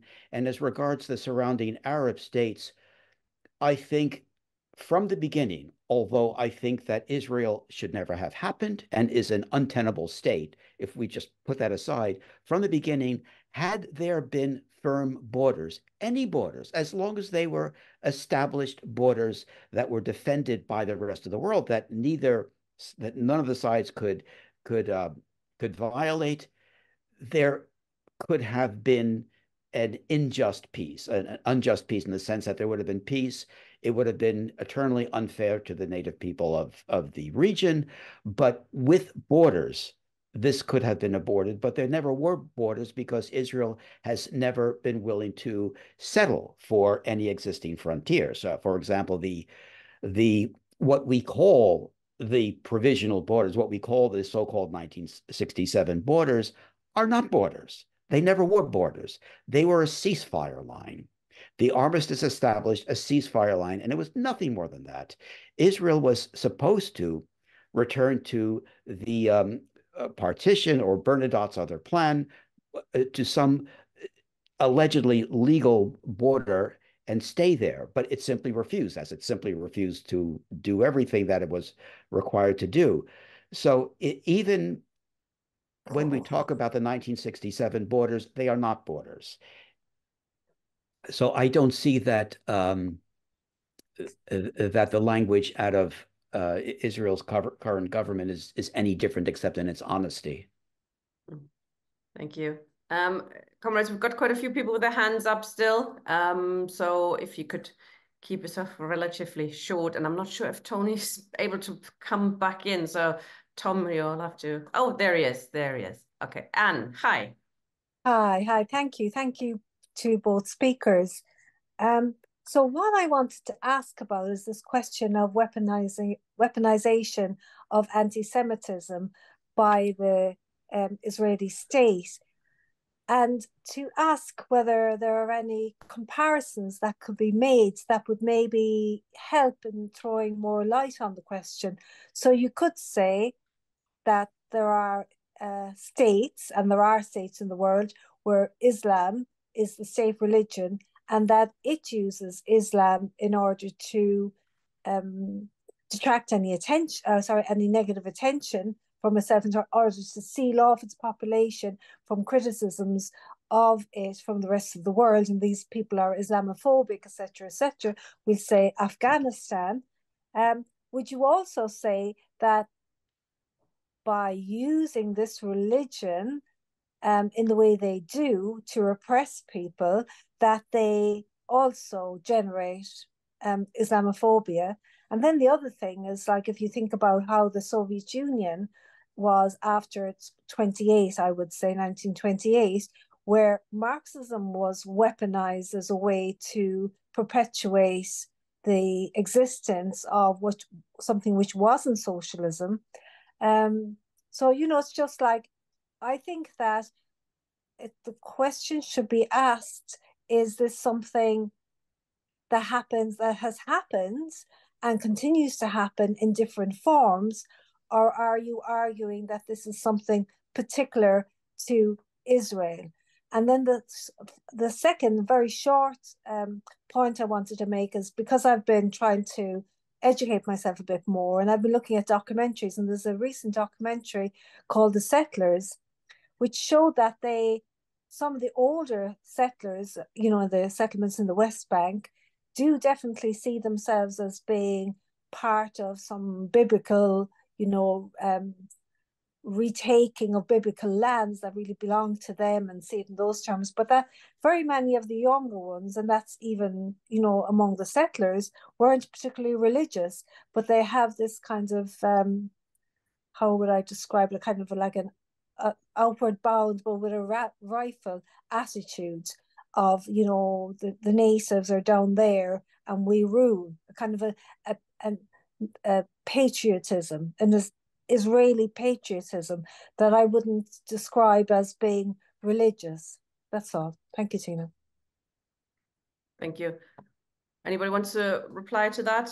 Or we could get one more question, perhaps. I'm quite happy to. I think the best example of what Anne says is in where she comes from, Ireland. The Protestants did exactly that. They set up a Protestant supremacist state, and that was also based around religion. And again, that was really a racial phenomena. So, I mean, I don't think that the way the Soviet Union used Marxism can be compared. It's not racial in any sense. It's ideological and political. So, yes, I mean, certainly Zionism isn't unique in that. In the West Bank, I mean, there's a fusion of the religious messianism with the settler colonialism.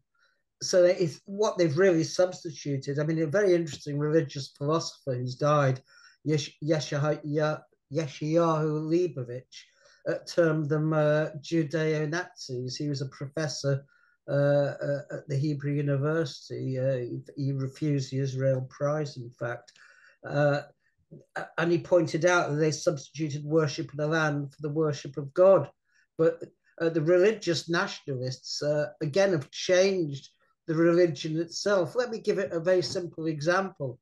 There are notices at the entrance to the Temple Mount, where Al-Aqsa is based, saying that religious Jews must not enter because it's forbidden for a Jew to enter the Holy of Holies, which is where the high priests used to converse with God, apparently. But the religious nationalists disregard that because they want to conquer Al-Aqsa and resurrect the third temple and reinstigate animal sacrifices and all the rest of it. So religion is a very malleable thing, and it changes. It too is not fixed, like identity is not fixed. It changes with time. So there's always that disjunction between traditional Orthodox Judaism, even of the Zionist nature, like Agudat Yisrael, which is represented in the Knesset and is still officially not Zionist, although in practice it is. And the religious nationalists, for whom religion is simply the ideology of the settler colonial. From the, just reinforcing what Tony said, from the very beginning of the Zionist movement to settle Palestine, there was always this push to create messianic imagery, to create this, to use Palestine as this great stage for recreating the idea of ancient Israel, and that Jews, by virtue of being Jews, are its people. There's an oft-repeated quote from Ilan Pappé to the effect of, most Zionists are atheists, but they believe God gave them the land. It's always been like that. Every aspect of the Zionist project was creating this scenario of a return, and that affects, regardless of whether a person was overtly religious or passively religious or even not religious at all. It was still this idea of a return to this imaginary biblical land. Ian, please. Oh, sorry. Did I cut somebody off? No. Ian. I was just going to remark that religious Judaism. No, hold on. Ian's turn is, sorry. Good evening, comrades. I just wanted to ask a question about what happened to the wrong sort of Jews. This phenomenon that we've seen, when Corbyn was leading the Labour Party, anti-Zionist Jewish people just being regarded as the wrong sort of Jew, that somehow they weren't Jewish enough because they didn't support Israel. I would have thought that quite a lot of people who had emigrated to Palestine as possibly the only place they could get into at around 1933 or in the run up to that. I was struck by in Ilan Pappé's book, The Ethnic Cleansing of Palestine, where he was talking about various kibbutzim that had been established and had really fairly convivial relations with Arab villages nearby, and in fact there was even a kind of a tacit agreement, as it were, that the Arab villages would be safe.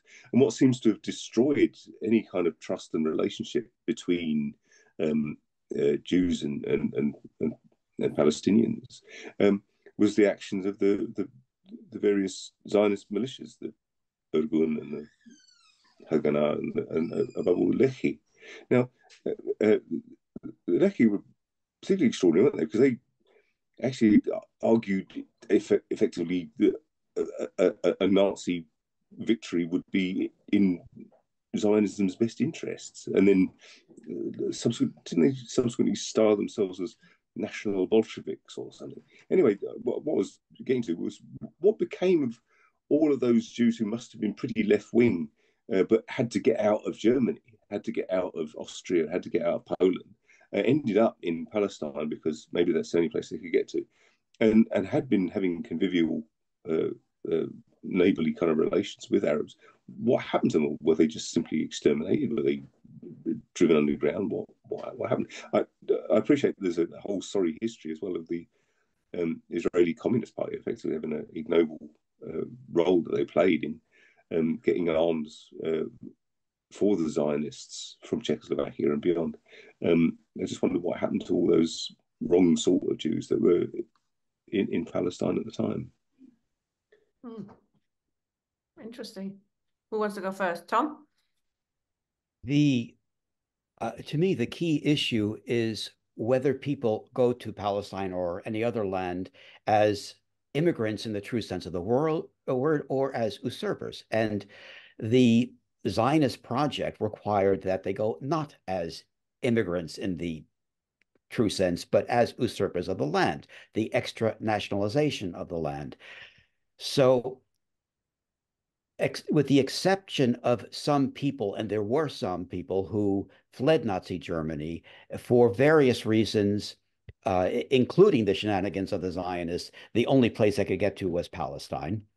And they were fine, but they nonetheless were in this system.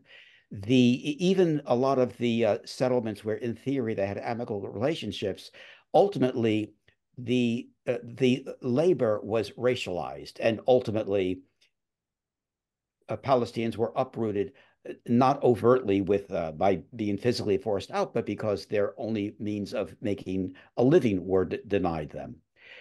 And this became quite violent as time went on. When I say violent, I mean that Jews who tried to, for example, hire non-Jews, so-called Arabs, tried to hire them, the Jews hiring the Arabs, would be attacked. Tony, I'm sure, has much to add to that. I cover this to some extent in a chapter in my own book on Zionism and socialism. I mean, just very briefly, the difference was between the first Aliyah, the wave of emigration from 1882 to 1904, which was a traditional capitalist colonial emigration, whereby the planters employed Arab labor.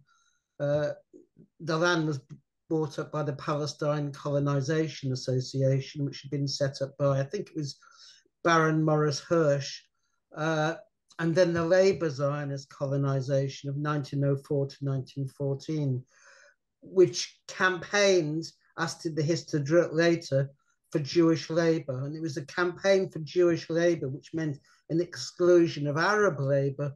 That was the key point. So, for instance, the Histadrut, which was founded in 1920, the so-called trade union, consciously broke up the mixed Arab-Jewish trade union, the Rail Workers Union, because Ben-Gurion and the Labour Zionists set their face against joint Arab-Jewish working class unity.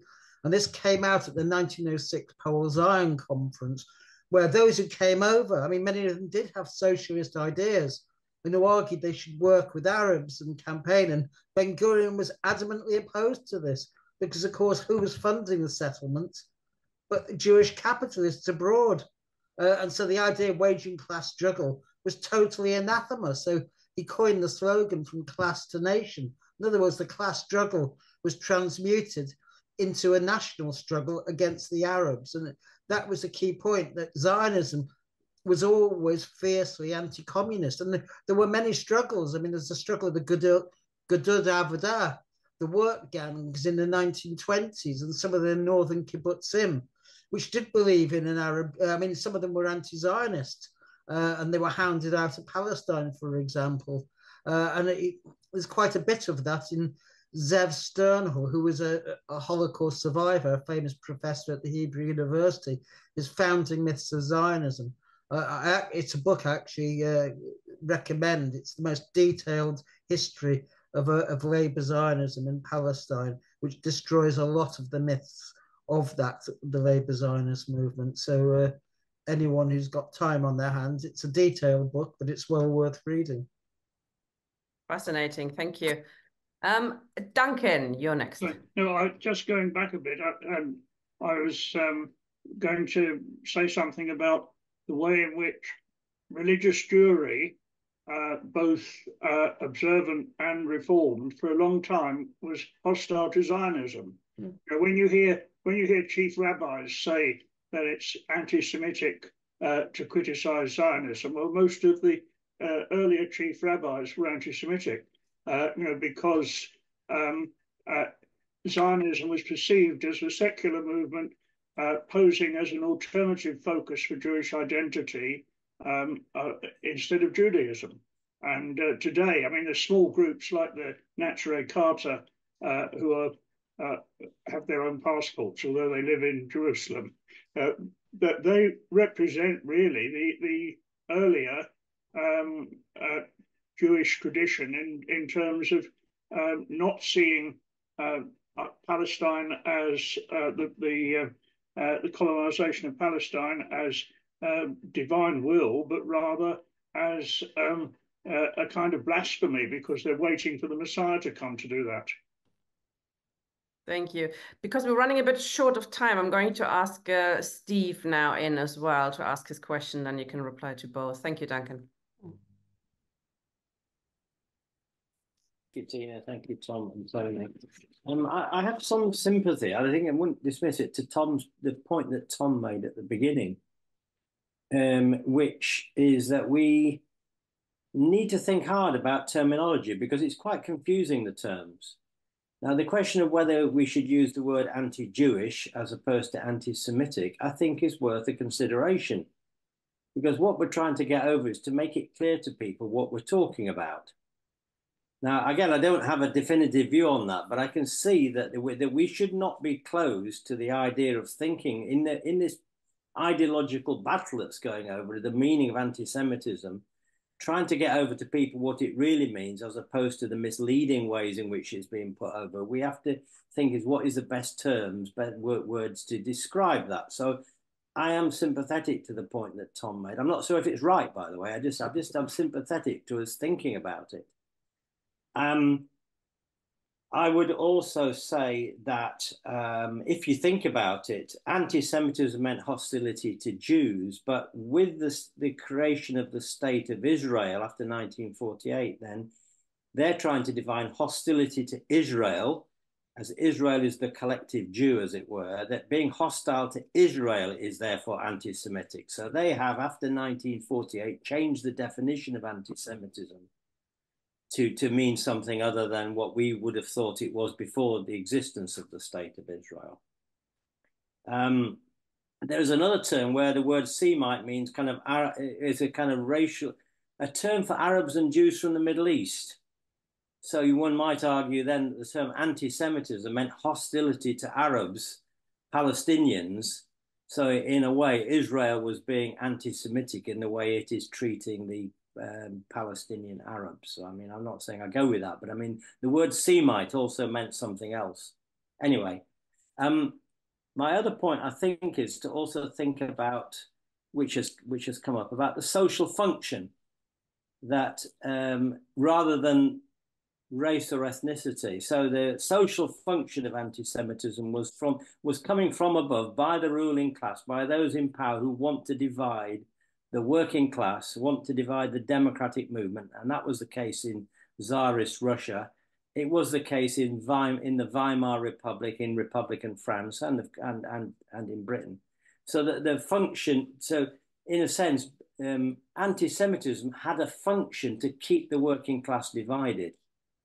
And in that sense, you could imagine that the word Jew doesn't necessarily mean a racial term. It's anybody who fulfills that function in our society is playing that particular role.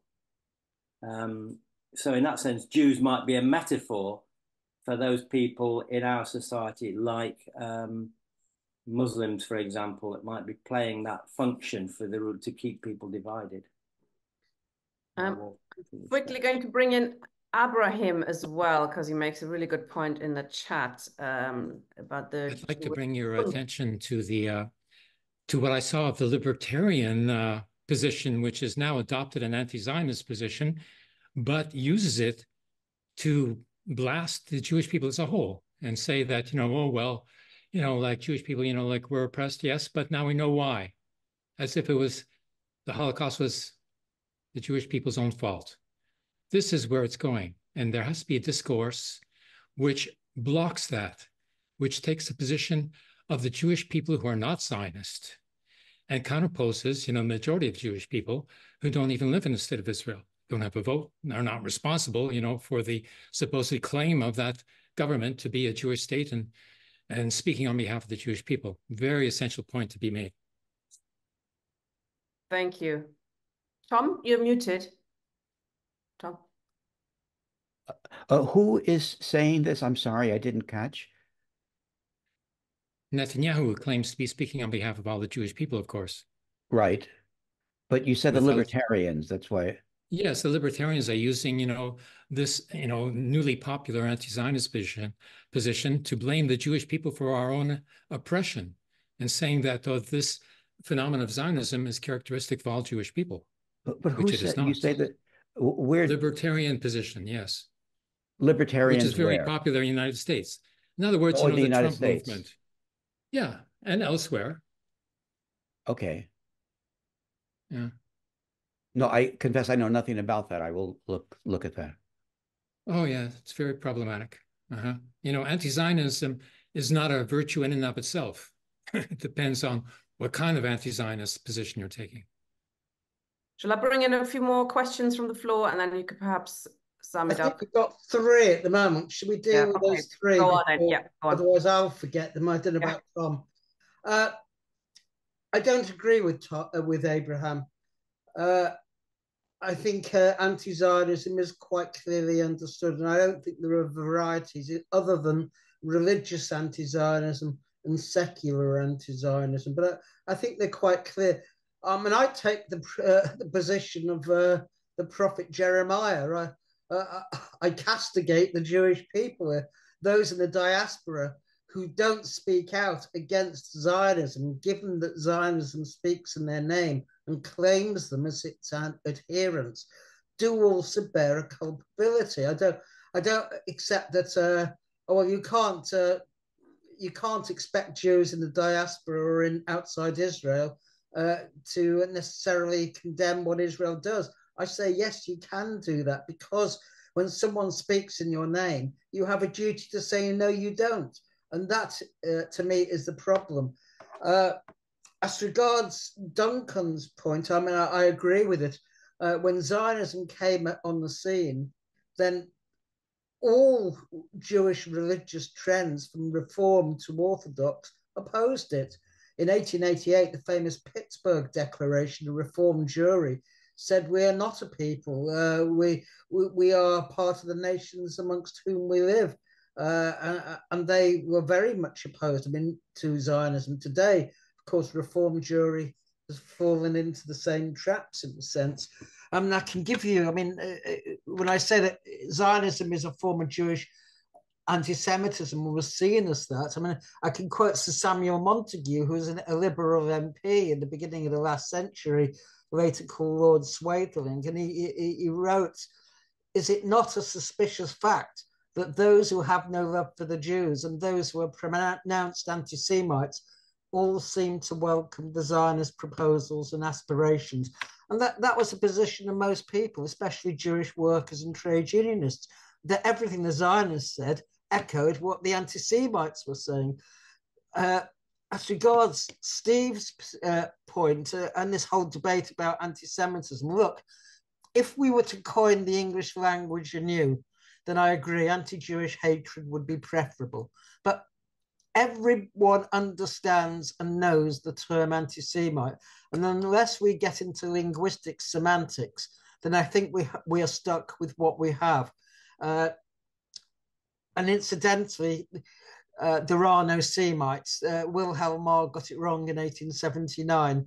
Semitic referred to a linguistic category, not a racial category. He was simply wrong. Semites do not exist. But what has happened is, of course, Zionism has and is trying to redefine anti-Semitism as something which it is not. And that is what we have to oppose. I think it really is that simple. And you know, the man or the woman now on the Clapham omnibus, because that's the kind of test, the legal test of the reasonable person. If you ask them what is an anti-Semite, they'll tell you someone who doesn't like Jews.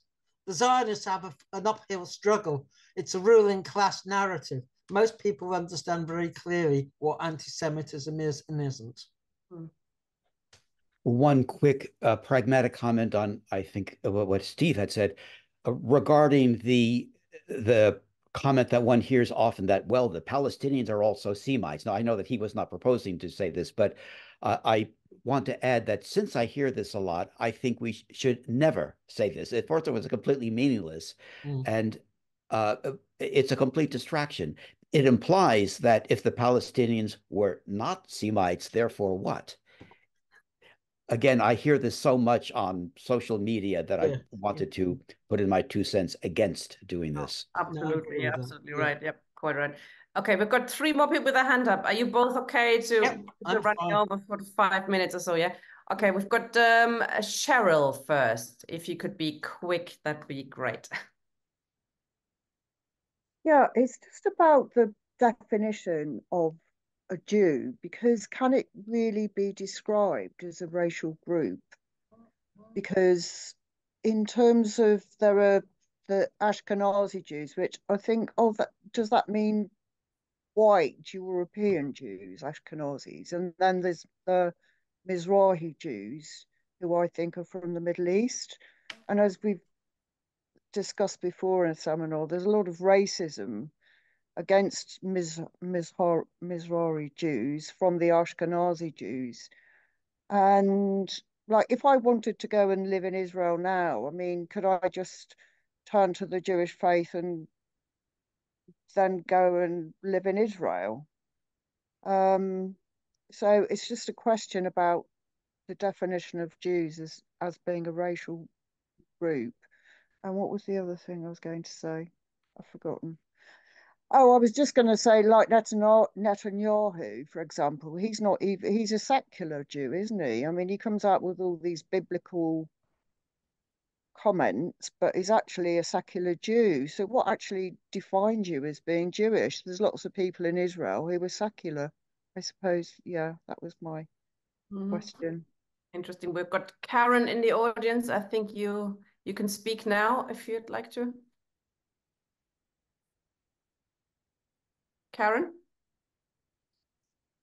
Oh, maybe it was a mistake. Okay, would you like to reply on that? And perhaps we can also use the last round as a summing up, if you want to, have a last few words on this really important session. Thank you, Cheryl. Well, there were 2 groups that viewed the Jews as a race, the Nazis and the Zionists. And of course, they are not. I'm against the whole concept of race anyway, but even in the way that race is used, obviously, no. As far as my final comment is just to reinforce what I've tried to argue, that the smear of anti-Semitism, the whole concept of anti-Semitism, we owe it to the liberation of the Palestinians, especially as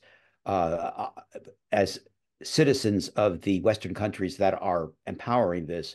We owe it to confront this head on, never to run away from it, because it is their Achilles heel if we turn it back on them and tell the truth. I thank you, and I'll turn this over to Tony. Thank you, Tom. Yeah, the question of what is a Jew has defeated more brilliant minds than my own, I have to say. I've had this discussion with Moshe Machaba, and I think we basically agree that the common denominator amongst Jews is religion. Zionism attempted to escape from that. It attempted to create a people like everyone else, in other words, just another nation. But because it was a settler colonial project, it wasn't able to do that. So in Israel, religion defines who is Jewish, but it's not a religious state. I mean, it may become so. There are those who are pushing for Jewish law to replace secular law, but it's not a religious state. But the question of who is a Jew is ultimately a religious question. And that is a contradiction in Israel, that half the population are Jewish first and half see themselves as Israeli first. So in the Israeli identity card, in the population registry, I mean, many people define themselves as Jewish on as a nationality, but then say none for religion. So there are many people who don't consider themselves Jewish on a religious basis. And I say, I mentioned that Palestinians are not allowed to convert because they are the indigenous population. And if you could simply convert and join the master race, then very soon you wouldn't have any racial supremacy. So it is verboten. You can't do it. In that sense, I mean, being Jewish is a racial concept in Israel.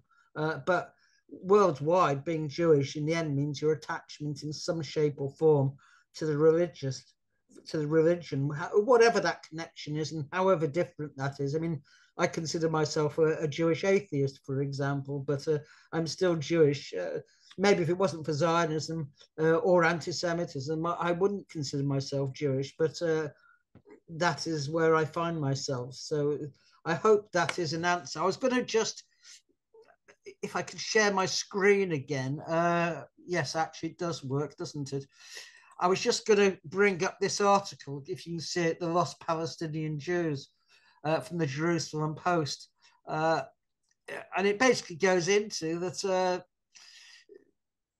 if anyone is the biological descendant of the ancient Hebrews, it's not the European settlers, it is the Palestinians. And there's quite a lot of stuff on that. So, I mean, that's why, I mean, this whole racial myth is really just a racial myth of the Jewish return to Palestine. Okay, thank you very much. The only other thing I would say, I'd like to advertise, there is a Holocaust Memorial Day meeting. I mean, we know how the Holocaust has been weaponized to justify genocide in Gaza, but we are, if you like, reclaiming the memory of the Holocaust. We have a meeting Saturday, 7 o'clock. You should be able to find details easily. I can try and dig up the registration if you like and put it in the chat. But Ilan Pappy will be speaking, Ronnie Casriels from the ANC. There are 2 Jewish Holocaust survivors who are speaking, Gada Karmi, who's a Palestinian refugee from 1948. And lastly, I will be speaking. So it's a pretty good lineup, and I hope people will register and join for it, because it should be an interesting meeting. But thank you very much. Thank you both. The link and stuff was in the email I sent out. Sorry, Tom. All right. Yeah. Tom, did you want to say something? No. Great. It was a great session again. Thank you both very, very much. This is a subject that we all have to learn a lot about, because this issue will continue for some time, unfortunately. So it's really important that we understand what's going on there. Next week, we'll be looking at Nasser and the Arab revolutions, Pan-Arabism, with Yasmin Martha, and I hope lots of you will be joining us again. There were over 150 people in the meeting today, which is great, which shows there's a real thirst for understanding the situation that's going on. Thank you very much, Tom. Thank you very much, Tony. And thank you, Tina. Next week, comrade. Thank you, Tina. Okay, thanks a lot. Bye.